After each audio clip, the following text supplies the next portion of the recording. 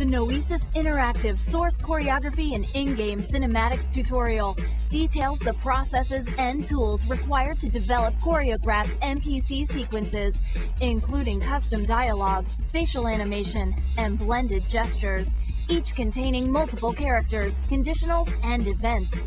Various sequences are then connected, and additional interactivity can be integrated via the powerful input-output response system in Hammer. This guide is essential for anyone looking to create a single-player campaign or add a cinematic experience to their mod.